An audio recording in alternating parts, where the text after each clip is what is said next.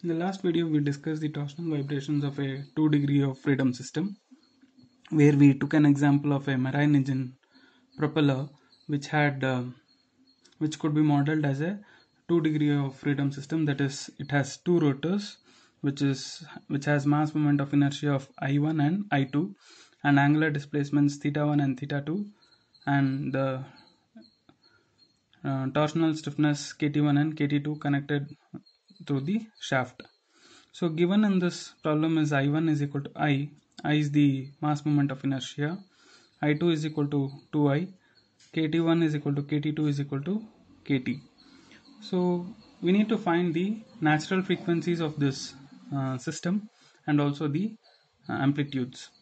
So we know that torsional stiffness is given by the formula T divided by theta, where T is the torque. So torque is equal to KT into theta. So instead of writing mx double dot is equal to minus k into x, we can write this as I into theta double dot minus kt into theta for a torsional system.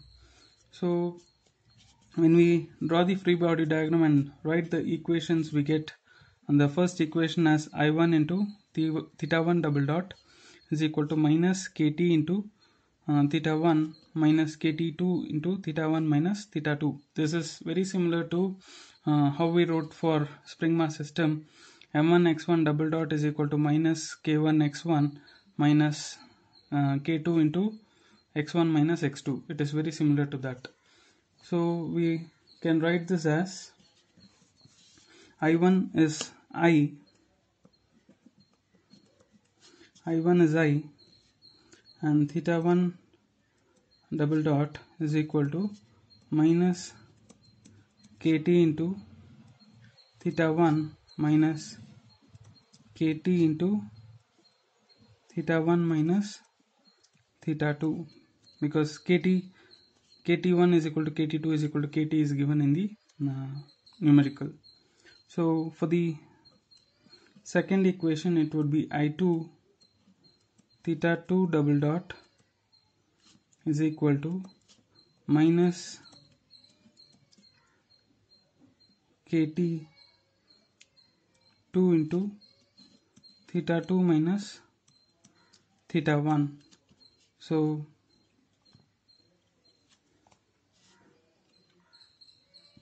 this can be written as 2I into theta 2 double dot is equal to minus kt into theta 2 minus theta 1.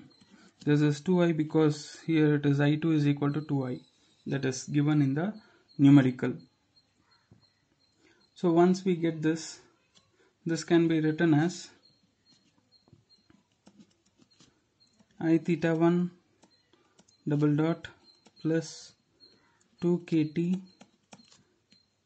theta 1 minus kt theta 2 is equal to 0, and 2I2 I theta 2 double dot plus kt theta 2 minus kt theta 1 is equal to 0.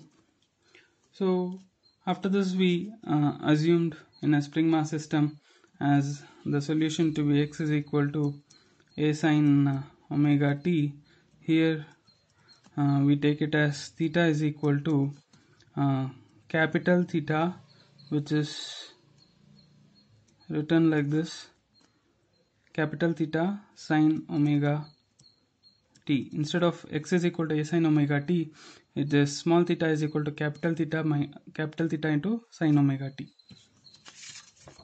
So when we substitute that into the equations that we got, we get minus omega square I theta 1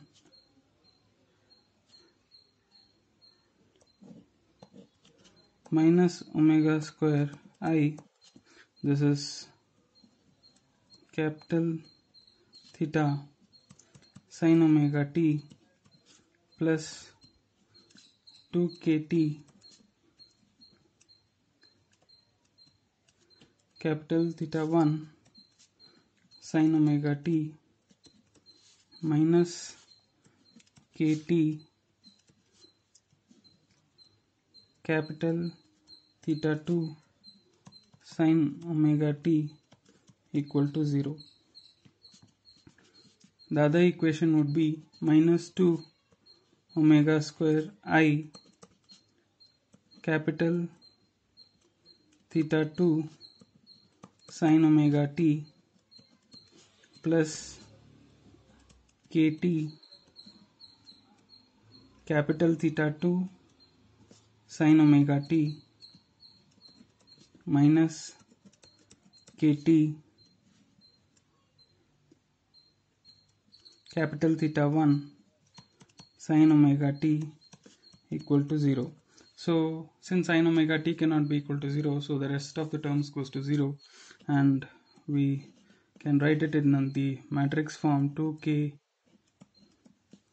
t minus omega square I minus kt minus kt minus 2 omega square I multiplied by capital theta 1 and capital theta 2 equal to 0. So this is of the form determinant of a minus lambda I equal to 0. This matrix, this whole matrix is a minus lambda I. This how do you get? We have already discussed in the previous problems where we took out this minus omega square outside and multiplied again by this capital theta 1 and capital theta 2. So you get ax is equal to lambda x form, and you take the determinant a minus lambda I equal to 0 to get a non-trivial solution. So I'll skip those steps which is for the understanding of the concept. Since we already know the concept, I'll skip those steps. So we can write this as determinant of a minus lambda I equal to 0, that is 2kt minus omega square I minus kt minus kt minus 2 omega square I. The determinant of this should be equal to 0. So we know that omega square is equal to lambda. So wherever omega square is there, put lambda over there. So you get, when you take the determinant of this, it is 2kt minus lambda I multiplied by kt minus 2 lambda I minus kt square is equal to 0. So the determinant a minus lambda I is equal to 0. So when you solve this equation using the quadratic equation formula, that is minus b plus or minus root b square minus 4ac by 2a, what you get is, so you get lambda is equal to 5 plus or minus root 17 by 4i multiplied by kt, and omega will be the root of this. It is 5 plus or minus root 17 by 4i multiplied by kt. So this,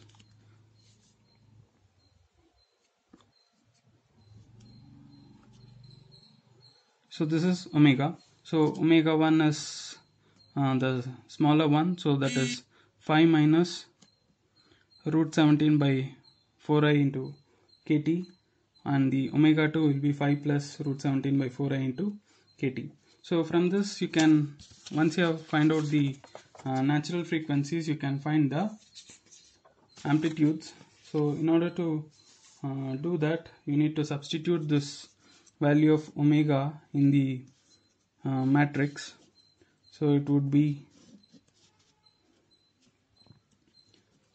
2kt minus 5 minus, I'll take the first natural frequency, that is 5 minus root 17 by 4i into kt. This is omega square and this is I, minus kt minus kt minus 2 into 5 minus root 17 by 4i kt into I. So this is multiplied by capital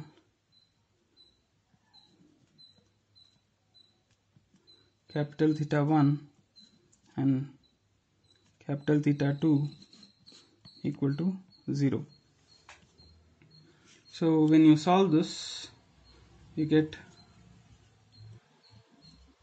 2kt minus 5 minus root 17 by 4i multiplied by kt into I into capital theta 1 is equal to kt into capital theta 2. So if we put capital theta 1 is equal to 1, we get capital theta 2 as 2 minus 5 minus root 17 by 4. This is because kt gets cancelled. I and I gets cancelled. So this is the first mode shape. Similarly, when you put the second natural frequency, that is 5 plus root 17, root of 5 plus root 17 by 4i into kt. So what you get is the second mode shape. So this is capital theta 1. If it is 1, then you get capital theta 2 as 2 minus 5 plus root 17 by 4. So this is second mode shape. So this is second mode shape. This is first mode shape. So this is how you find the eigenvalues and the eigenvectors, that is the natural frequencies and the amplitudes for the 2 degrees of freedom in a torsional vibration system. Thank you.